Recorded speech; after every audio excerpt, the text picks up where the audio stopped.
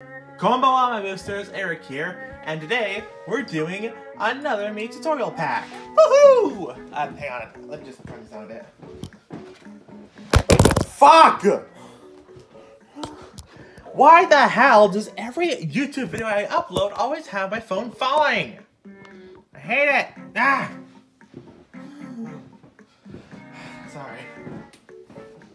I'm really bad at keeping my phone up, as you can tell.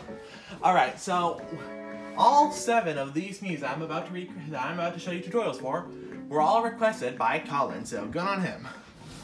Now, let's get started with the first Mii, Dylan, aka the tomboy of my collection.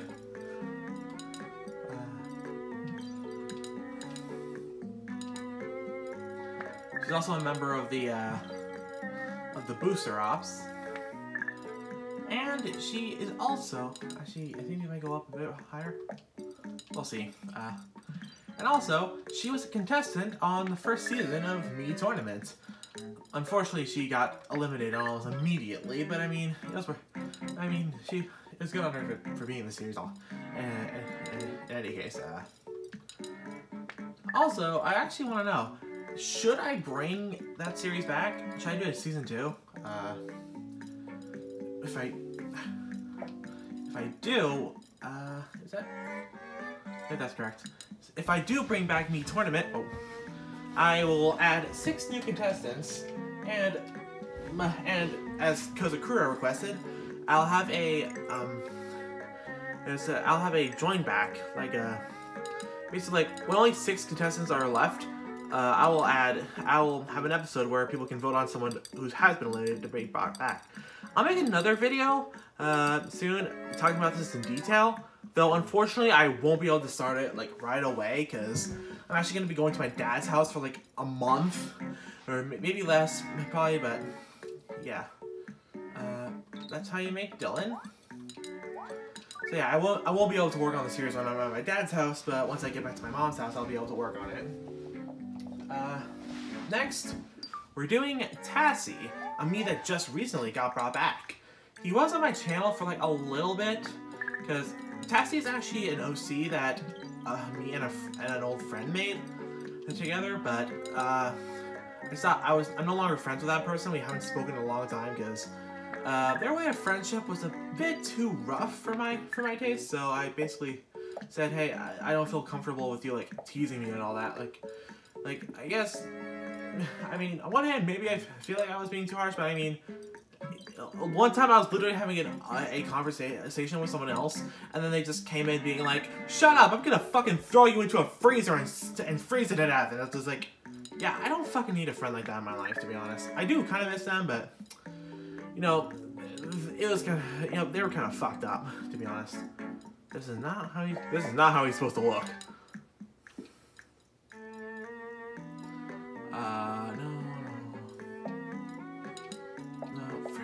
I don't know what I'm doing. Actually, I think his eyebrows are... No, they're supposed to be down there. Sorry, I don't know what I'm doing. I think his...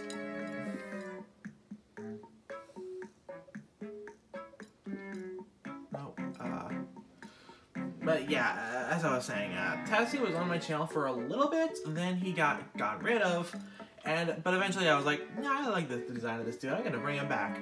I was going to originally bring back Sumomochi, the other Mii that I made, the other OC that I made with that friend, but I wasn't really too interested in doing so.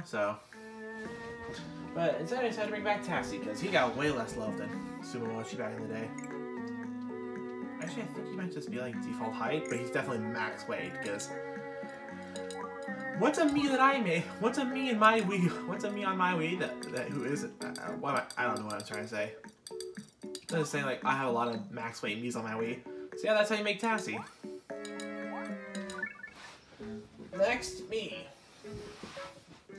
Carmon. I'm kind of surprised I haven't done this guy sooner. He's also a member of the Booster Ops. His design is actually inspired by a Mii from Adam Crossing's channel that we never actually got to learn the name of, unfortunately.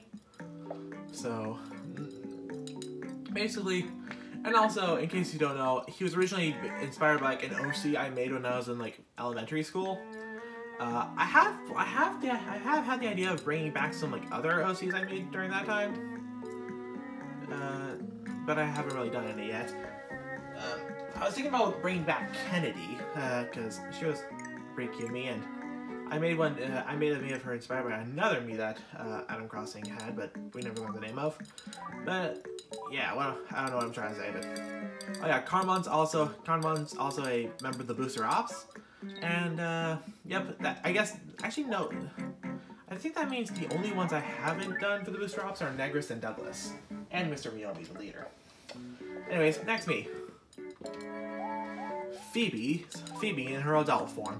I've already done a tutorial for how to do Phoebe as a kid, but I've since edited her Mii to be what she looks like as an adult, so I'm going to show you all how to do that. And as you all probably remember, she's notable for being like the only CPU Mii I've made, or at least the only Wii Music CPU Mii I made, that doesn't have eyebrows, and I decided to utilize them in her redesign, or in her adult form, to represent wolf ears, because she is a wolf girl now. Nope, those are the right eyes. Those are the right eyes.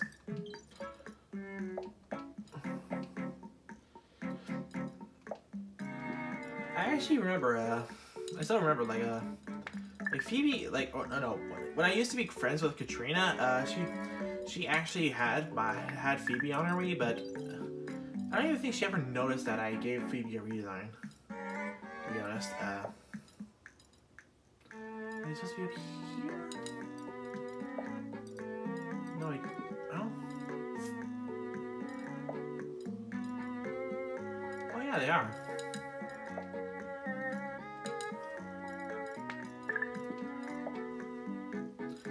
That's Phoebe's face.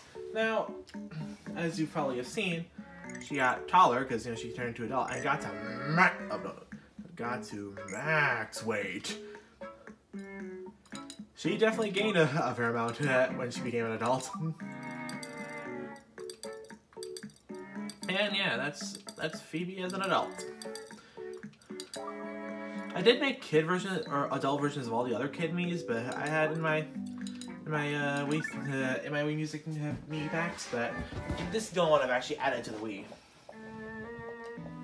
Next, this is a Mii I never thought anyone would ask for, Smile-san. Smile-san has actually been around since the very beginning of my channel. In fact, I had her for a fair amount of time before I even started. Basically because at the time I actually didn't really know how much space was on a Wii. Was on the Wii for it comes to Miis. So when I got to 50 Miis, I decided who should I make for a 50th Mii to celebrate, and I basically just decided to make like an original character that I basically made this Mii and named her 50 Miis, which is why if you go back to the earliest videos on my channel, you'll see that she's referred to as 50 Miis. But I decided instead of just giving her that name, I decided to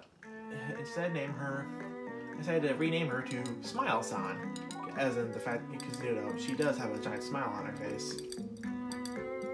And actually, when I got to 50 Miis of the way at my dad's house too, I decided to do the same thing. I don't think I ever did I never did anything for 100 Miis though. I never really did anything for that. Yeah, that's basically like this really bizarre Mii OC I made a long time ago that I never actually got rid of. It's actually she's actually one of the only Miis that's on this Wii that's right now that's been around since the very beginning of the channel. Most of the others have been gotten rid of. Next, we're gonna do Nicolas, and I have two Nicolas Miis because when I named this Nicolas, I kind of forgot about the other Nicolas's existence, to be honest. But Collin wanted the old British man Nicolas, and I was ready to supply. If I'm being honest, this Mii is actually probably one of the more difficult to recreate because it's kind of hard to tell where the proportions of his face. I'm pretty sure I moved those up a little bit. Maybe I do this. Yeah, this Mii is actually like not very easy to recreate.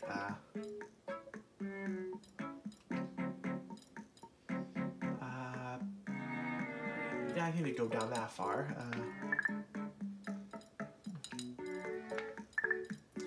And also, as you may remember, Nicolas actually had a different design when I first added him to the Wii, to my Wii. But I didn't like it that much. So, but instead of just getting rid of him, I decided to actually redesign him. And this design is actually inspired by a Mii from Benjamin Halco's channel. I don't know the name of him, but yeah. And honestly, I really think that was a good idea because Nicolas has become one of my favorite Miioses I've ever made. About there. And there we go.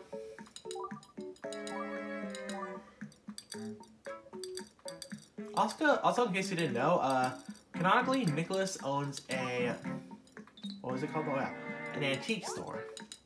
Which is pretty cool.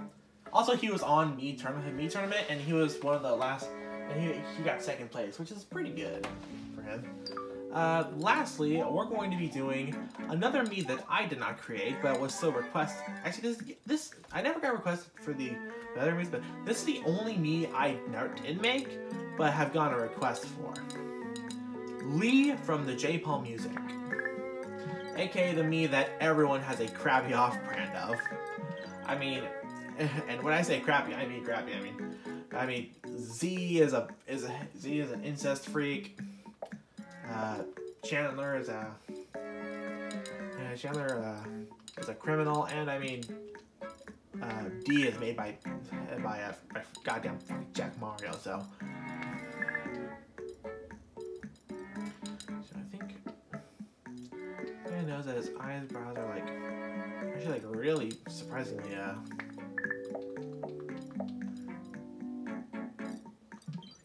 really, there we go. Next, I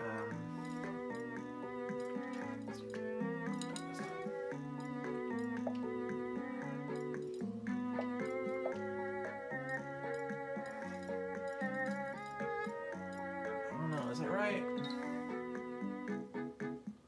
I think, no,